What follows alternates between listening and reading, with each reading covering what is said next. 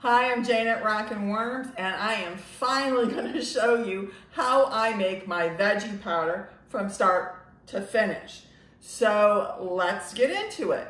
First I'm going to do is show you basically what I use and the equipment that I've found makes the process better, quicker, easier.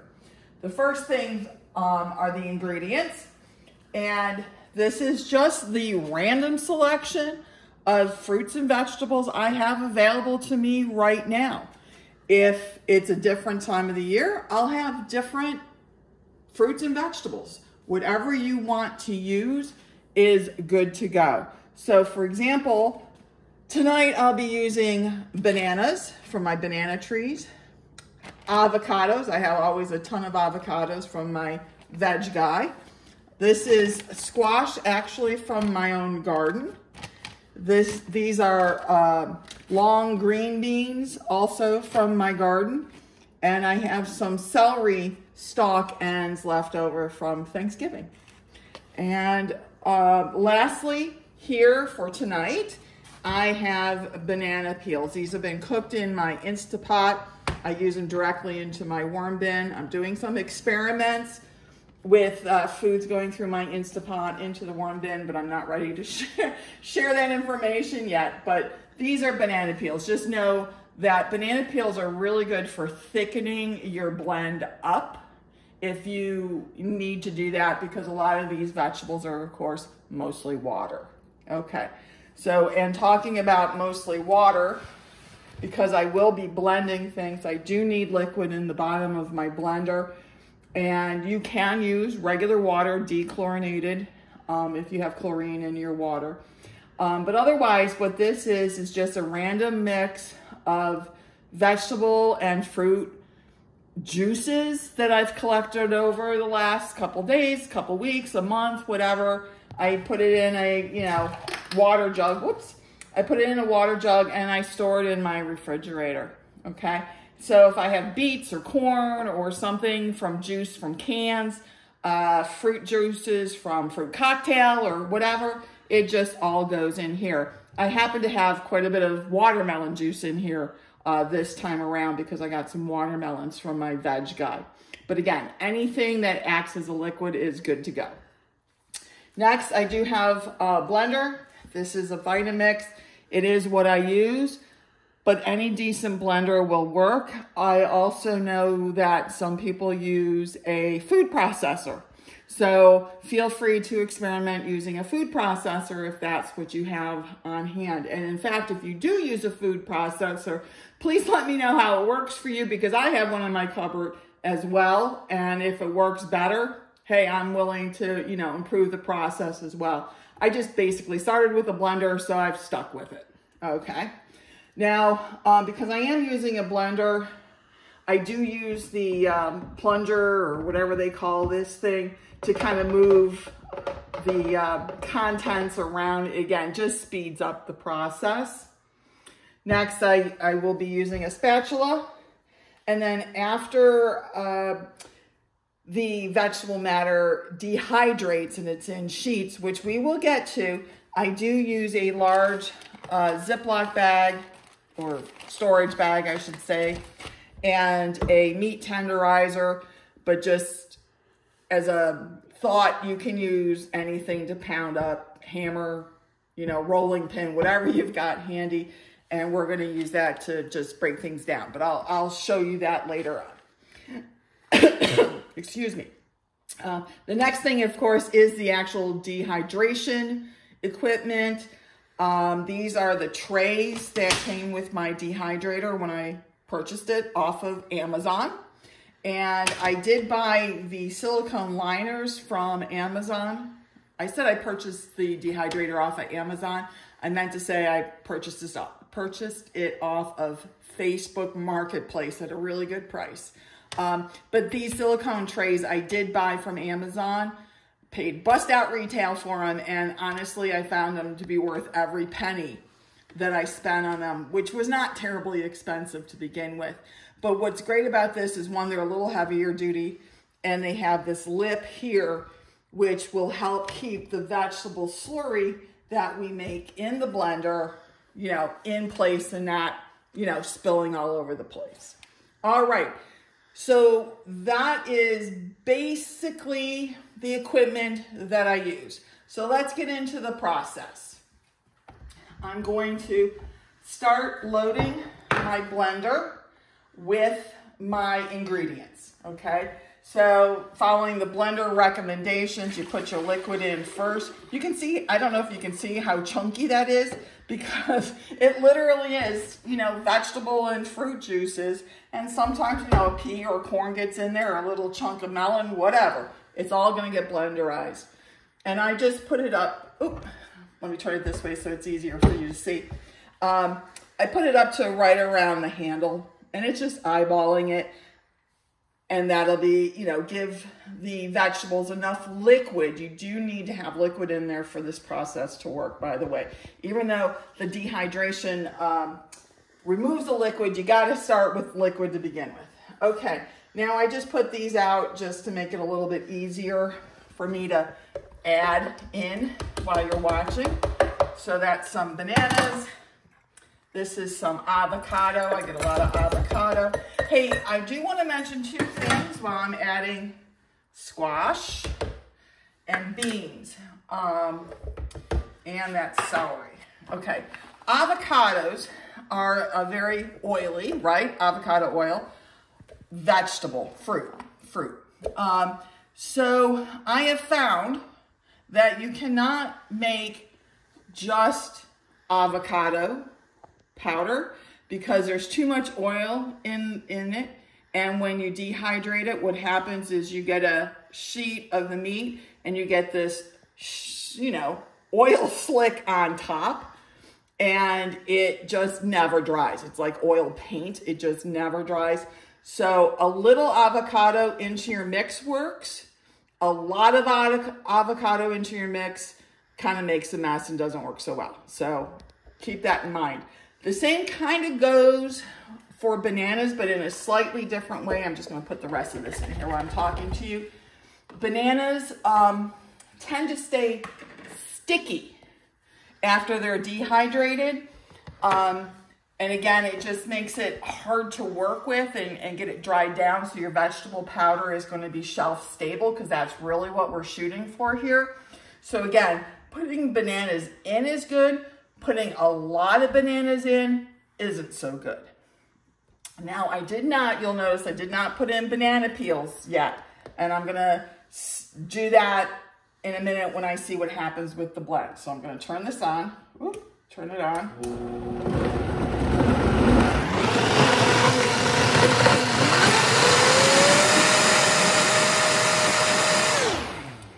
And you know what? That's good enough for this step. I am looking for milkshake consistency, but it does not have to be perfectly smooth. If you put in things like avocado shell, which is perfectly fine to add in, you might still have, you know, bits and pieces of it, or a rind from some other fruit or vegetable you put in. You might see little pieces floating around. It's fine. You're gonna re-powder this after. So, like I said, I'm looking for a milkshake consistency, and this is a little thin, which is what I expected, because again, most of these fruits and vegetables have a lot of water in it. So this is where the banana peels come into play. So I'm gonna leave that there, and I'm just gonna bring the banana peels over. Banana peels are a great thickening agent for your vegetable slurry. So I'm just gonna put in a handful of vegetable or banana peels in there and put it back on. Let me get the top and the plunger, and let's get this back moving. And because it is thick,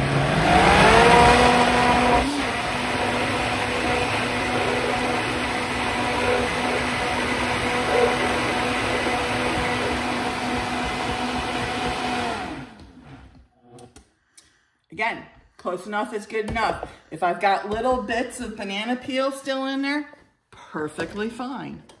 But you can see now that the consistency is thicker than it was before, okay? And this is actually a good consistency. So what I'm going to do now is schlock it onto the silicone tray and then start spreading it out. This is just like frosting a cake or putting spackle on the wall, and you just want to get it out sort of close to the edges. Start with a little bit less and add more as you need to. Now, if you do overfill your tray, you just, scoop it up and schlock it onto the next tray and move on. No big deal. Okay. And give me a second here. I've also experimented spreading this out in a variety of ways. So if any of you guys, especially if you've ever made pizza when, you were a kid, or perhaps it was a job for you at some point, or perhaps still is, this is kind of almost like also spreading pizza sauce on your pizza. And I've done that as well. I just find the spatula to be just as easy for me. It's a tool I'm more familiar with.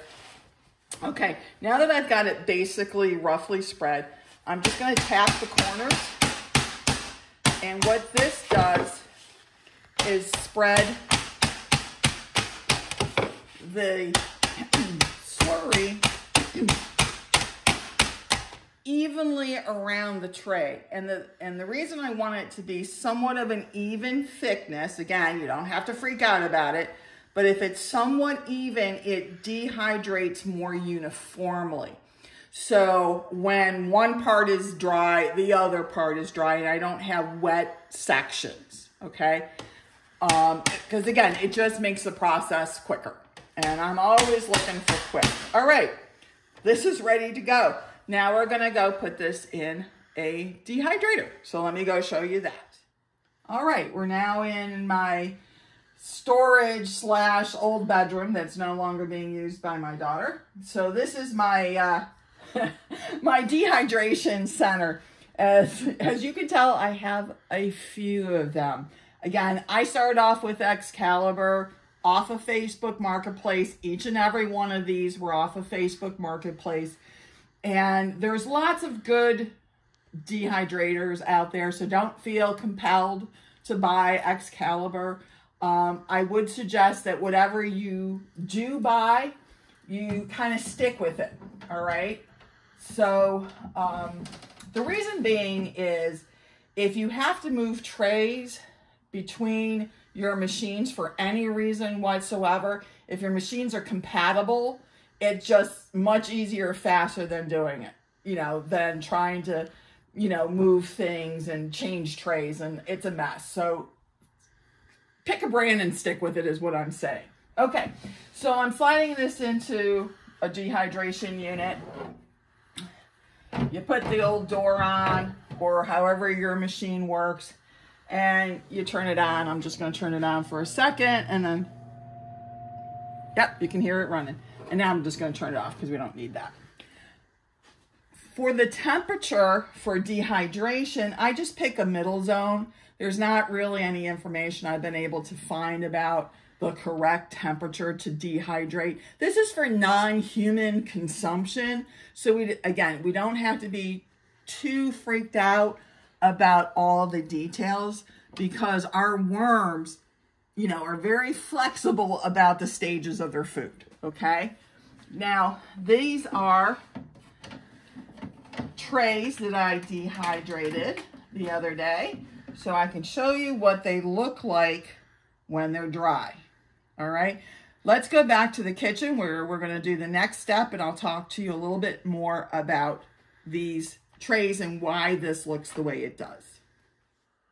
All right, we're back in the kitchen. So hey, before we get any farther, if you're liking this video, please give me a thumbs up, a subscribe, throw me some comments, okay? All right, now we're back here. This is what the slurry looks like when it's dehydrated. Now this is brown in color, mainly because of the banana peels, but I have had, sheets come out that are more red because I'm using a lot of red peppers, or more orange because I use more squash or pumpkin in the mix. You know, again, the color will vary based on what ingredients you put into your slurry. All right, so don't think, oh my gosh, mine isn't brown, I did something wrong. Nope, it's all about what you put in to make the slurry. It will affect the color, okay? So the point is that it's dry. You can hear it crack, and you do want it dry. So this has been drying in my dehydrator about 18 hours, give or take. Your time will vary based on your machine and also, you know, the type of ingredients you put in there. You know, how long it takes for the moisture to get out. All right, so what I'm doing now is I'm just breaking it up into large pieces and putting it into the closure bag. And I'm doing it this way because I found that it actually is faster and more efficient. I can get more done more quickly by doing this method as to how I started out doing it, which I'll show you in just a second. Okay, this is also what I want to show you here is see this, you know, thin rim of you know, dehydrated. This is still vegetable and perfectly good to use. It's just the excess liquid that came out on this, you know, tray because I didn't fill it all the way up. So the liquid had room to run out, and that just makes this little scrum line. So you can, you know, pick it off and put it in, or, you know, peel it off and put it right into your worm bin. So you'll love it. All right. So I put, you know, 3 trays worth, but I could put in, you know, 4 or 5. I don't generally put in more than that. And I'm just gonna push out some of the air and zip it closed. Now this is the fun part. You get to take out all your aggravation. You just bang it up here. Just real quick.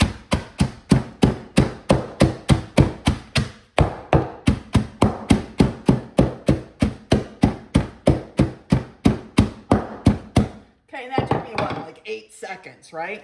And I just pounded up 3 trays worth of dehydrated material.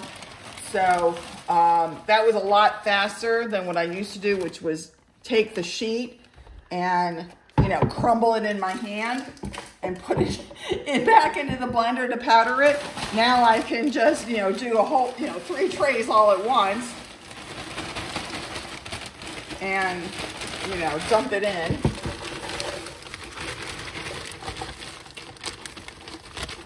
Here we go. It's kind of stuck in the corner there, but that's fine.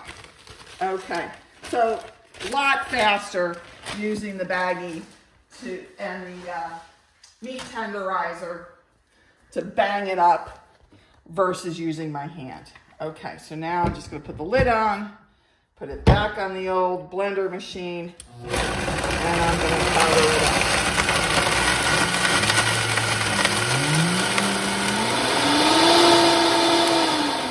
Sometimes what I have to do is I actually run it on a lower level because it kind of bounces the material and mixes it up better.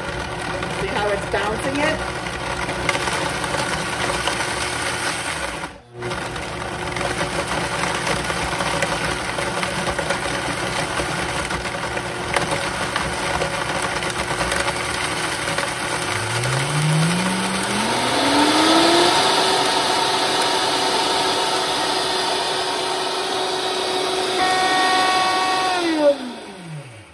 Perfect. Okay.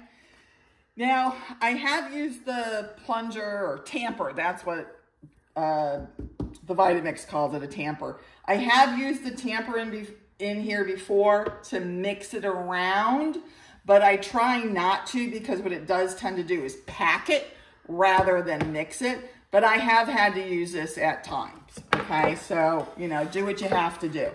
All right, so this is basically it, guys. This is veggie powder.